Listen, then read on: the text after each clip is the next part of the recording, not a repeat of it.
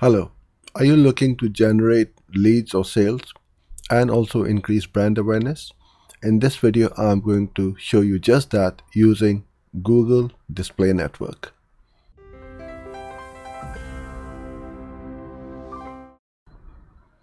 Hello and welcome back. My name is Ozair and thanks for joining in.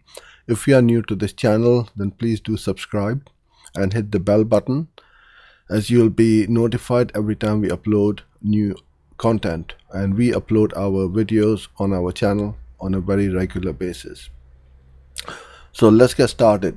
Google Display Network is one of the most untapped channels where you can generate a lot of leads, in fact high quality leads at very low cost. Unfortunately, I would say majority of advertisers on Google don't know how to utilize this network properly.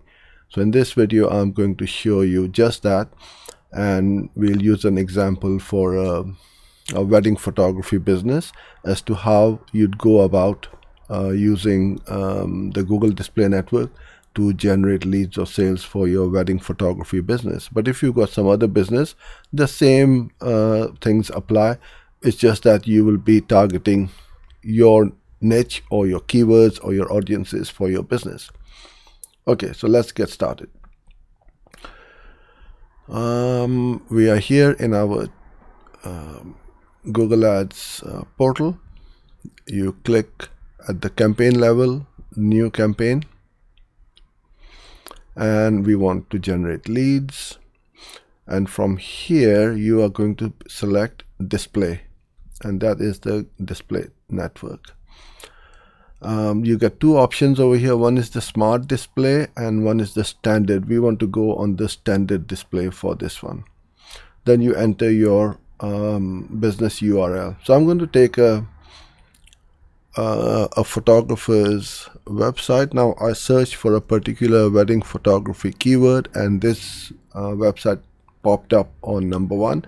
So the name of this website is Lisa Lander Photography, so they get a little bit of branding and brand awareness. Okay, so then you pop your address over here, then you put in your campaign name. You can put in whatever you like, but I'm just going to put in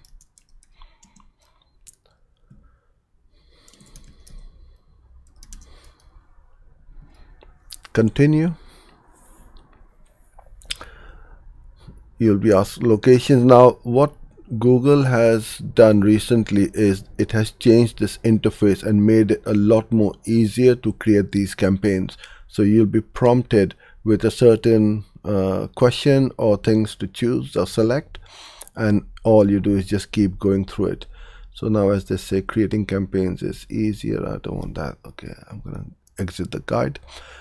You can select the country or the locations, and if you want to go in the advanced search, let's say I want to put in a radius around me where we are. Let's say this is in Birmingham. I'll select that.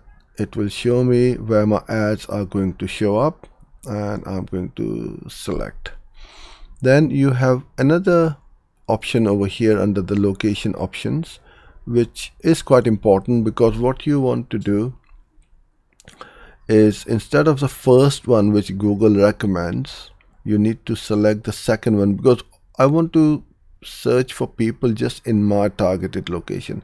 But if you want to show outside, let's say somebody in London is searching for wedding photographers in Birmingham, then you want to be selecting that one. But I only want to select people in my targeted location, and that's what I would do. The second one is fine, the presence of people in your excluded locations, you just select that one. Language English. Then you go to more settings, ad rotations. You don't want to worry too much about it for the time being. We just let Google optimize the best performing ads for now. And then I go into more settings again. Ad schedule, I want to run it all day long, but you can select which days you want to run, whether you want to just run Monday to Fridays or weekends or all days, and select the time range. I'll keep it like that. Devices, I want to show up on every device, which is mobile, computer and tablet. You don't need to worry too much about this. This is the advanced options. Dynamic ads, you don't want to worry too much for this campaign. Start and end date. If I want my campaigns to start as quickly as possible once the ads have been approved, then you just leave it as it is.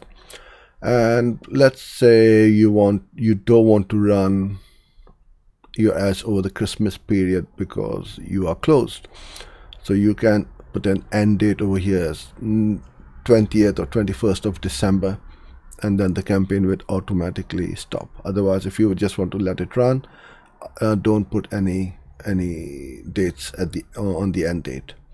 Conversions, you need to set up your conversion action before you start any campaigns. Don't have to say this, because without conversion tracking, nothing is going to work for you. And you don't need to worry too much about the content. But if you want to go into here and don't want to show your ads on certain sensitive topics, then you can select and opt out, right? And then we go next. Put in your budget. This is my test campaign, so that's going to be £1 for now, but you can put in whatever you want. Now you got two options. One is the individual campaign budget, which is set per campaign. You may have multiple campaigns in your account, or you can also add from a shared budget. So what this shared budget does is you can create a shared budget and have multiple campaigns look into the same budget. So you may have five, let's say your budget is £100 a day and you've got 5 campaigns running. That does not mean that each campaign is going to take £20 from that budget. If one campaign is performing very well, it's going to eat up a lot more budget than the other ones which are not getting enough of the budget and may not run properly. So there are advantages and disadvantages for shared budget. It's entirely up to you how you wish to run your budgeting. So for now, I'll just gonna keep it as individual campaign. Bidding, what you want to do is start off with maximize conversions, right? That is my go-to conversion action for the time being in 2021. Before we used to start with manual campaign, but now the algorithm and the machine learning is getting so much better that you can start off with this. What I'm telling Google is get me a conversion at any price. I don't care. I just need some conversion, some data into the account so that we can see what's happening and what's not happening. Okay. Now we need to target who we wish to target. So there are certain ways we can target our ads. So we can segment the audiences, demographics, keywords, topics, or placements. So let's go through each one of these. Now, Google has pre-built audiences in here, as you can see. So I can target if I want to get in front of the wedding plan. If somebody is organizing their wedding, they are looking at wedding planners or wedding planning, so they will be my perfect audience. Somebody who's looking to buy wedding rings or engagement rings, that could be another one. And there was some more where bridal wear, wedding photography is a bullseye audience targeting. You can put in pre-wedding photography. You can go a bit broad with local photographers. See, there are loads of these. But what I would do is, I'm not going to do what I've just done, throw in a lot of targeting in one ad group. I will create one ad group, and this is really important. One targeting per ad group. So I'm going to clear all of this, and I'm going to just go with the top one, let's go wedding planning, right? Just one and nothing else. Then you have this option whether you want to optimize the targeting or not. Some people say yeah, it works really well. Some people say they don't, it doesn't. Try it, test it. If it doesn't, then you can take it out. Okay, and that's all you do. And then you start writing your ad. Now, as I put in the URL of a wedding photography website, it's going to give me some ideas. When I click over there, why isn't that not working? It popped up a minute ago. Okay, let's say I'm going to just start typing in wedding photographer Birmingham. Okay, too long, I can't do it, so I'm going to put a short form like that. There you go.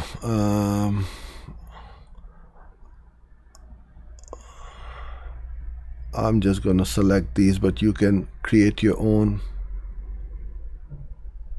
headlines and descriptions. Okay, we put in, it says you add up to 5 headlines. I put this in, and you can see that all the headline, this green box has checked, right? Okay, then I need to put in a long headline. So all I'm going to do for the sake of this exercise,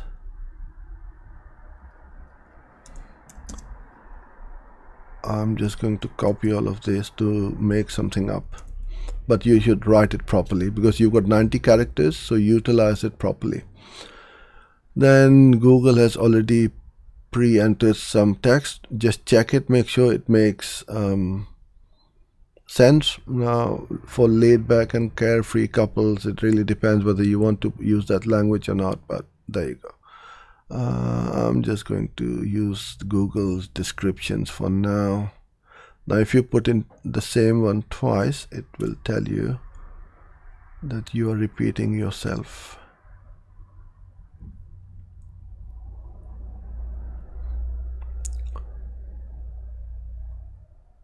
Okay, I'm just going to do that for now.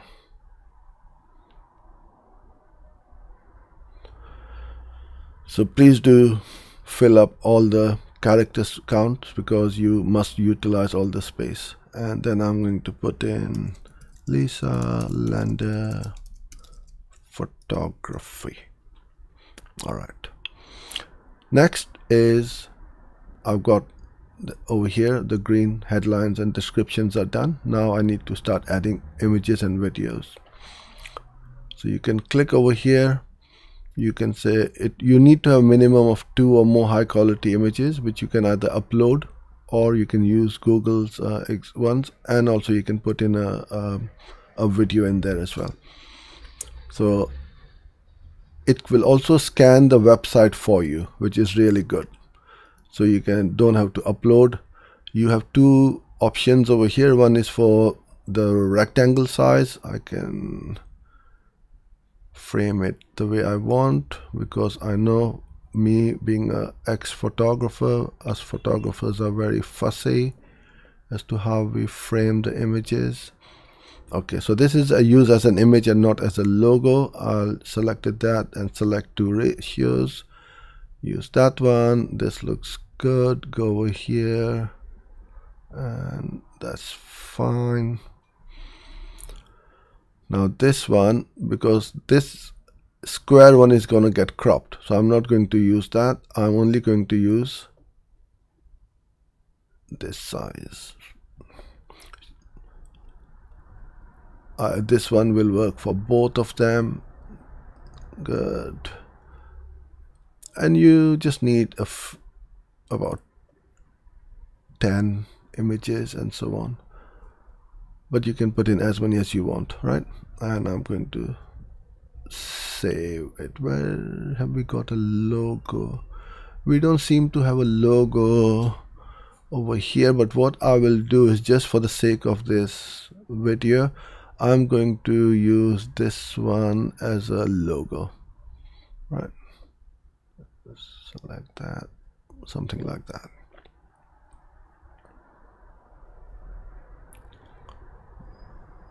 Oops, the other way around. Okay, so that's done. And I can also put in a video. It says your portrait and landscape videos around 30 seconds work best. You can have longer ones as well if you like. I'm just going to, let's do, oh, they have a video as well by Lisa Lander. I'll just use her video. And this is how good your ad is going to look like. So what will happen is Google is going to use an image, a headline, or a long headline, or a description line, depending on the size of the ad. Now these are called the responsive display ad. These are really good because you don't need to be a designer. It will mix and match the headlines, photos, and the video, and see which one is working the best, which is obviously the click-through rates and the conversions, etc. So whichever is performing the best is going to start using that a lot more. So all the headache and the heavy lifting has been done by Google. We don't need to worry about making lots of different sizes and using different headlines and text and images. All is done over here, as you can see. I'll show you the video ad, which also looks really good like that. So video is going to play within the ad, and you have all your logo there, information, text, etc. And you can see how it's going to look on a computer. You can choose your formats. This is how the image ad is going to look like. Now what you can also do is, once you've done all of these things,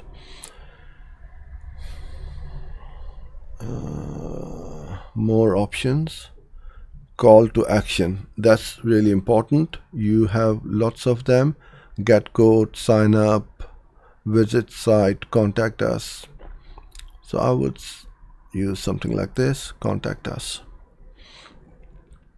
And also you can have custom colors for the for these buttons and the text and stuff like that. So you can put in the main color and the accent color as per your branding.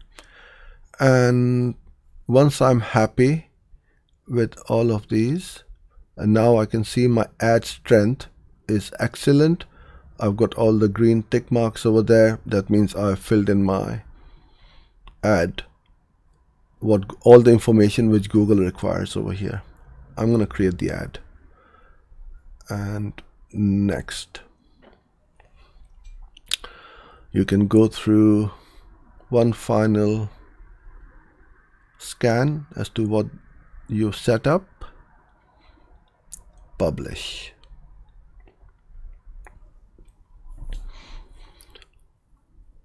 Okay, now what I would do is I'm going to go back to my ad group level, and I think I selected that audience as wedding planning. So I'm going to name this as wedding planning, right? Now we had loads of other ones as well. All you do is copy this ad group, paste it. It will show you, yeah, put it in this campaign and paste. And we're going to do the same thing for as many ad groups as you want. So one ad group, one targeting, right? And the ad from the first ad group will be copied into the next one, so we don't need to worry about that. What I would do is make sure that the ad is approved first before you copy and paste it, because if there's some problem, then you will have to go into each one of these ad groups and rectify that. Once your first ad group ad is approved, then you start copying and pasting as many ad groups as you want. You can have 10, you can have 20, 30, doesn't matter really. So I've got my second one. I don't know the name yet, so all I would do is I would go to my ad group, go to my audiences, edit.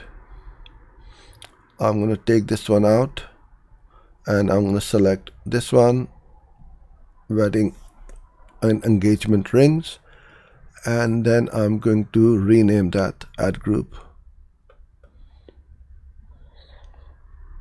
wedding and engagement rings. That's done. Now I can do another ad group if you want. I'll copy this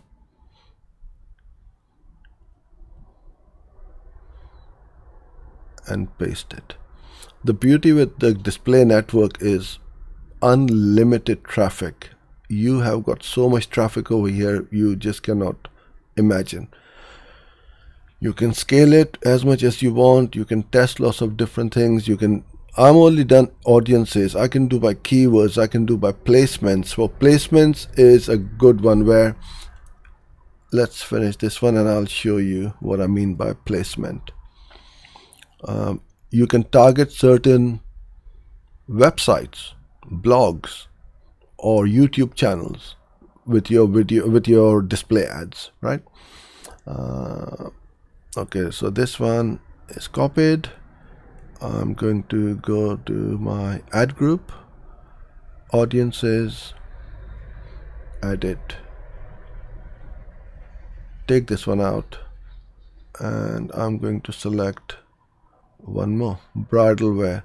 But then there are other ones over here which are brand new, in market or life events, marriage. You see, getting married soon or recently married. So if you've got a product, if you're a photographer for newly married couples, for example, wedding albums or designing an album or something like that, you can target them. Google knows that they are researching about getting married soon, so you can search, you can go after this. Or you can go in market segment and go through all these options and see if you can find anything about, there you go, another one for wedding planning, right? I'm going to select this one, bridal wear, and then I'm going to rename this ad group as bridal wear. The way I'm doing this is obviously more work, but you can see how organized your ad groups are starting to look. If you throw all your targeting in one ad group, it's very difficult for you to see what's working and what's not working, which is expensive, which is giving you conversions at a good price. So this is how I would go about doing it. Now let's go to placements, where you can place your ads, and you can tell Google, look, I want to just place my ads over here. So if I put in wedding blogs, right? So you are going to find all these websites: Rock My Wedding, Whimsical Wonderful Weddings, Wedding Blogs, Love My Dress, Want That Wedding. Okay, all these blogs are monetized with advertising. So this is an ad which has been placed by Google, and the way to look at that is this. If you click on the ad choices, you will see that the name of that advertiser, where they are based, and this is what the Google's ad personalization advertiser identity tells you. So I know that this is a Google product. There are other companies, third-party companies, which can also put ads on placements, but this is for sure is a Google ad. So what we did just now is those image, headline, description, call to action. It has been made up in this size, you will also see a smaller size, right, using the same information which we have put in the headlines and descriptions. Now this is one of my products, which is the Google Ads Like a Boss. Now this has popped up in front of me because Google is targeting me as a user. Google knows I'm interested in Google Ads. So although this website has got nothing to do with online marketing, digital marketing, Google Ads and so on, it is the person who is seeing these ads. So this is one of my remarketing ads which have popped up over here, and I don't need to do anything. But with regards to this one, okay, let's go to this one is down.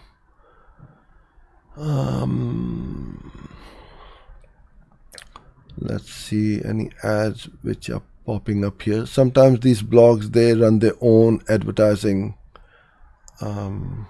stuff and not let Google run ads on there. So this one hasn't got any.